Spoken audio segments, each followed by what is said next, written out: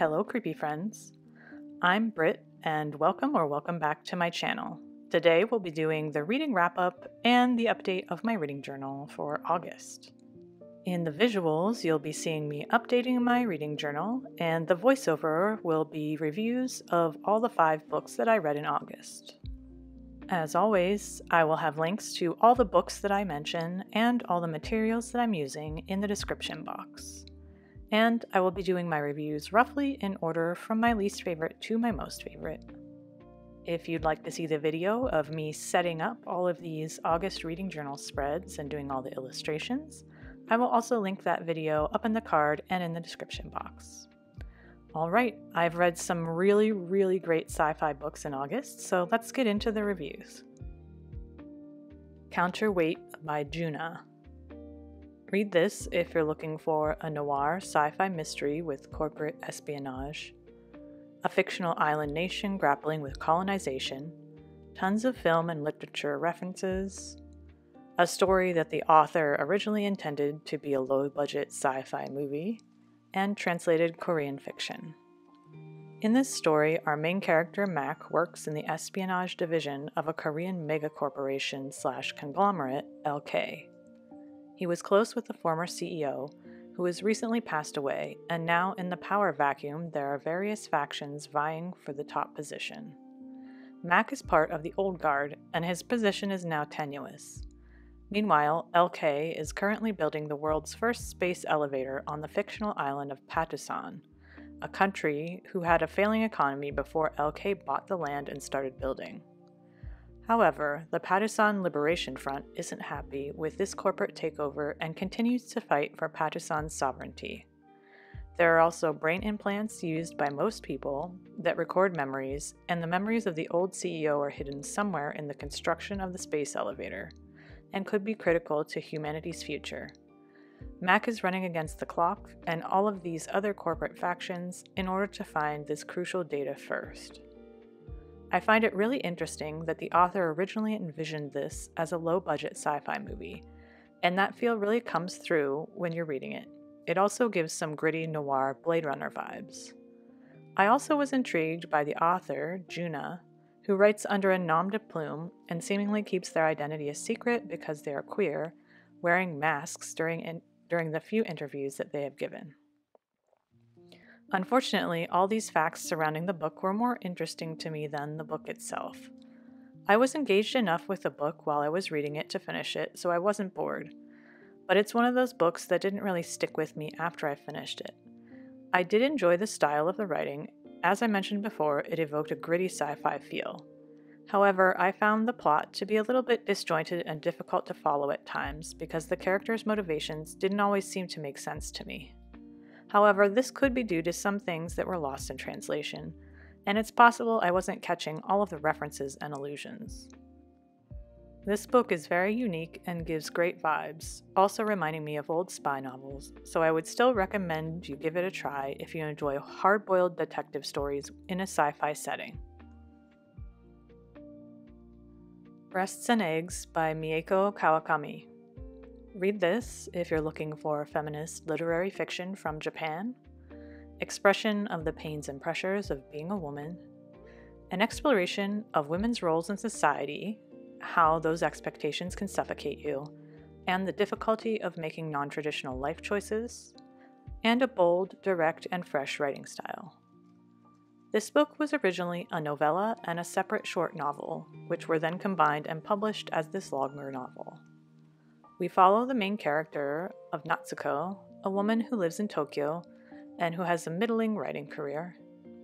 In the first part, Natsuko's sister and 12-year-old niece visit her from Osaka, as her sister has an appointment for a consult for breast enhancement surgery. Natsuko's niece has stopped talking to her family members for the past year, and as this section continues, the 3 women start to face the difficult memories from their past. The second part of the book occurs 8 years later and follows Natsuko's longing to have a baby as a single woman, looking into the possibility of artificial insemination, which seems to have been quite controversial in Japan. This section addresses the anxiety of growing older as a woman and the looming threat of infertility, and whether a woman can be complete without a child. Kawakami does such an amazing job expressing the pain and pressures of being a young girl and a woman. It explores how womanhood is defined and how those definitions and expectations can be overwhelming and suffocating. Kawakami also expresses a young girl's disgust and horror at the realization of the bodily changes of puberty and how those changes induce others to treat you differently. The second part of the book also addresses the longing to become a mother, but not wanting to be tied to a man, and how society looks askance at women making non-traditional choices.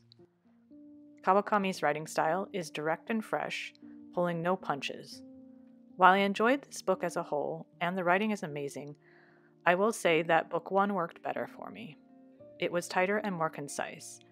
Book 2, while equally well written, didn't appeal to me personally as much, and had a few unusual takes that I wasn't sure about. However, Kawakami really impressed me with her writing and her boldness, and I really felt a connection and empathy with these characters. The author really examined some very complex and labyrinthine issues. If you enjoy emotional feminist literary novels, I would highly recommend this one. The Hole by HIROKO OYAMADA. Read this if you're looking for a short, surreal novella from a Japanese author, dreamlike and unsettling imagery, feelings of the oppressive summer heat and malaise, a strange creature who digs deep holes that seem to fit a person's body perfectly, and visual allusions to transformation, loss, and disconnection. In this short novella, we're following Asa, who is moving out of the city to a small town in the countryside of Japan with her husband, to live beside her in-laws due to a change in her husband's job. Asa is having a difficult time adjusting to her new position as housewife, but also has no motivation to find a new job. It's a blazing hot summer, and as Asa explores the countryside, she starts to have some bizarre experiences. As she walks a path along the river, she sees a strange and unidentifiable creature. She follows the creature into the tall grass of the riverbank and falls into a deep hole that seems to fit her exact dimensions. As the story continues, stranger encounters occur with the creature and with her mysterious brother-in-law, whom her husband's family has never mentioned to her and seems to completely ignore. This story was very enjoyable to read, being both dreamlike and unsettling. I've seen it compared to David Lynch and Hayao Miyazaki, and I would agree with that assertion. The author is very skilled at conveying the malaise of summer, beautifully describing the sensory overload of heat, humidity, and the screaming of cicadas. The imagery of the many holes dug by the creature, hidden and waiting, almost as traps for someone to fall into, was very interesting, almost indicative of graves.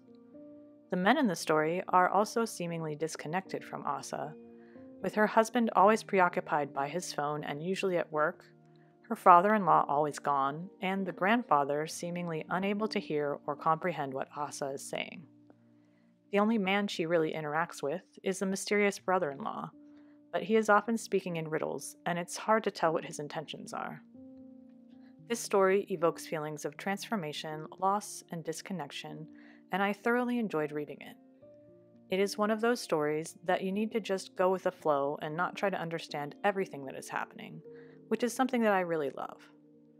This is a book that I would love to reread to see what other metaphors and allusions I can pick up, and I just love the authorial voice as well. I highly recommend this read to lovers of weird and surreal fiction and books with lazy summer vibes. Toward Eternity by Anton. Read this if you're looking for beautiful science fiction with a love story that spans across centuries, a meditation on how language and art shape who we are and how they make us human, exploration of AI and the ship of Theseus of personhood, a shorter book with a huge scale and depth, and wonderful diverse representation. This is another science fiction book that has such depth and breadth of concept and feeling that it's hard to describe in a short review. I've seen several others relate this to the works of Emily St. John Mandel, and I would definitely agree with that comparison. With its century-spanning plot and intricate connections between the characters, it is similar to Sea of Tranquility or Station 11. In this futuristic world, an experimental cancer treatment has been developed wherein a person's cells are slowly replaced by nanites over time until their whole body is composed of this technology, rendering them immortal. One of the test patients is Young-hoon, a researcher who is teaching an AI named Panit to read, understand, and interpret poetry. One day, Young-hoon blinks out of existence, only to mysteriously return a few days later. After this incident, he is troubled about the question of whether he is actually Young-hoon or something completely different now. Panit's consciousness is eventually transferred to a body and allowed to live a richer life. As these humans and non-humans begin to live together and replicate, crises of existential proportions begin to arise. Who is really human? Who deserves autonomy and life? How are we all connected to one another? This is Her's first novel, although he has worked as a translator on many Korean language books, and that focus on and understanding of language is apparent in this novel. The book uses the mechanism of a notebook that gets passed on from character to character over decades and centuries of time to tell the story from multiple POVs. Each character feels rich and relatable and provides an important piece of the overall puzzle that comes together beautifully at the end. This is sci-fi that is about what it means to be a person, to love, to exist, and to create. It's extremely impressive, especially for a debut novel, and I can't wait to read whatever Anton writes next. A quote from Toward Eternity. To write a story about someone is to create someone. What else can we be but stories about ourselves that we tell ourselves? In Ascension by Martin MACINNES. Read this if you're looking for emotional and affecting science fiction, deep awe and reverence for nature and exploration, a book that makes you realize the interconnectedness of all things, hard sci-fi moments, particularly including the miracle of evolution and life in the oceans, and a gorgeous ending. This is one of the best books I've read this year, and maybe ever, so I'm glad that I found Willow Talks Books review on YouTube, because I haven't heard anyone else talking about it so far. This is a literary sci-fi about our main character, Lee, who had a troubled childhood in Rotterdam and grows up to become a microbiologist. As she grows, she finds a deep respect for nature and a longing for the sea. She develops a single-mindedness for exploration and discovery, even to the detriment of some of her relationships, because nothing else brings her such fulfillment and joy. Early in her career, she joins a team going to investigate a deep-sea vent that has recently been discovered and is thought to be the deepest in the world. During that expedition, she has a life-changing experience during a dive and discovers something that has never been seen before. We find out that humanity has also somehow found a way to travel faster than ever before, suddenly opening up the possibility of interstellar flight.